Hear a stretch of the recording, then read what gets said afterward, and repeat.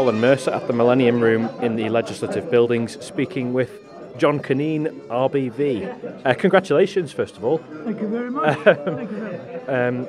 In your sort of acceptance speech, you gave quite a modest, I think it would be fair to say, introduction to yourself, and said that accepting the award took some consideration, but just wanted to get your reaction, I suppose. It must be very humbled. Yes, it is. You see, I've enjoyed what I've done, and the enjoyment itself is payment. And I wasn't expecting to be nominated for the RBV, and yet here I am. As I say, I took a couple of days to consider whether to accept it or not, but eventually I decided that I would, and I've accepted it by including my cousin Brian Kaneen, the late Brian Kaneen, Professor of Languages in Canada, who left Culture Vannin almost $500,000 Canadian dollars, which they used to buy the house, the Culture Vannin house out at the Tynwald Fairfield, and they've made a fine cultural centre there. So I thought Brian ought to be remembered, even if his name is not on the trophy, that I would remember his name today. I'm sure all of us listening would agree. It was a really nice touch, actually, to hear a bit about your cousin as well. I want to ask a bit more about your original sort of exposure to folk music and your maybe the reasons why you decided to take an interest in it throughout your life, really. We heard a bit about the skiffle groups in the 1950s. So is that where it blossomed?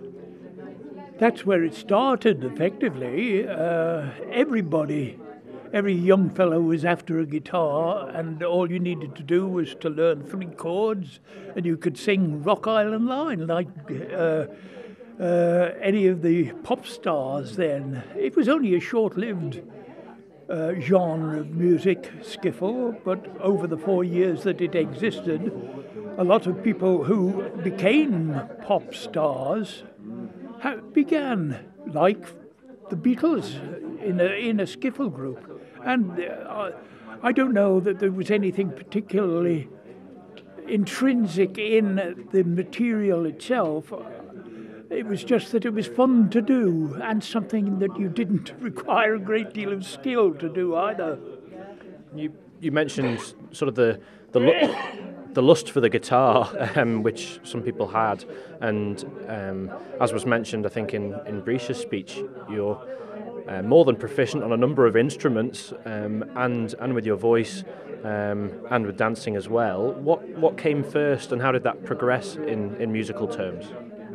Well, I suppose the dance came first, the Manx dance, because we did it in primary school. I went to Murray's Road School, and we had teachers there who taught us Manx dances. Those were in the days of the large dance festivals that were held down in the Villa Marina Garden once a year in the summer, and all the primary schools got together. And as I say, I enjoyed dancing up to leaving primary school. Once I went on to secondary school, of course, puberty and women and all sorts of other things raised their heads. But primary school was when I began to take an interest. Then, of course, it was the skiffle. So musically then, you're perhaps best known, I don't know, maybe for the button accordion, but was that what came first, or kind of No. instrumentally? Where did that begin?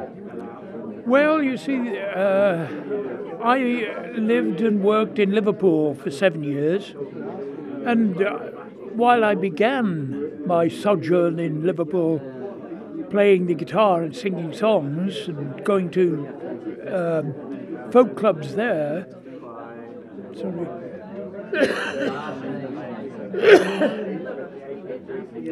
I met the Spinners, and they took me under their wing, and I became interested in playing the concertina, the English concertina, and I became reasonably proficient. It was a Hona polka work, it's called. It is black design, black background with a gold design on, and it cost me almost £100. And we started the Callagaskeli band. Myself, Bob Carswell, Mike Neal, Simon Capelin and several more. And we started playing for people who wanted us to play. And that eventually ended up, but we played together for something like 35 years.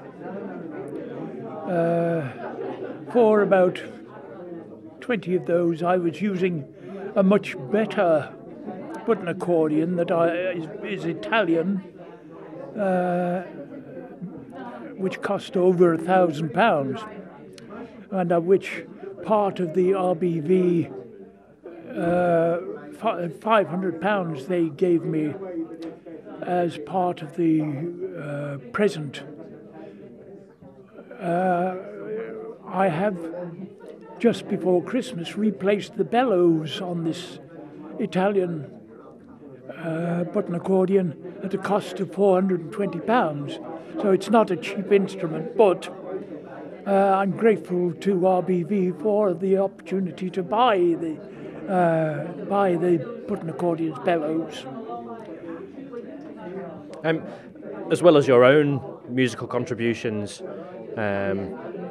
over many years now, also I think what was praised in Brisha's speech and echoed by others is the work you've done to facilitate the music of others, to promote, to record, to document all kinds of musical activity, and especially for the next generation of musicians as well. And that seemed to be equal reason for winning this award. Well, it's very nice of Brisha to say so, but again, it was a hobby that I enjoyed. When I began recording musicians locally in the music sessions, it was a recorder that was like a suitcase. Now you use a little solid state recorder that's the size of a cigarette packet, which gives you better quality recordings. But as I say, I enjoyed it, and the cassettes accumulated. Then I got a mini disc recorder, and the mini discs accumulated. Now, as I say, I record with solid state and transfer that to CD. So now the CDs accumulate. I have to ask about the folk show on Manx Radio, and again, it's mentioned at length the effort and the hours over many years put in on your part. I suppose I wanted to ask if there have been any personal highlights over the years, or any of your fondest memories. Well,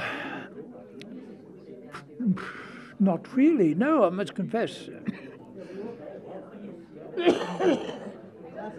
I took over the program from David Collister 30-odd years ago. Perhaps one of the highlights, yes, was interviewing Tommy Makem of the Clancy Brothers. Yes, I interviewed Tommy Makem down the telephone. He was in Cork, and it was nice to talk to him. I interviewed Ewan McCall, and I've interviewed Irish singers. I used to go regularly over to Ireland to a festival there, and I would interview collectors there and singers there, and very little, if anything, has been erased. It's all there on the shelf. Thank you very much indeed for talking to me. Congratulations again. My pleasure. I'm sorry I've become so hoarse. No, absolutely not. Thank you very much. I really appreciate it. Congratulations. Thanks.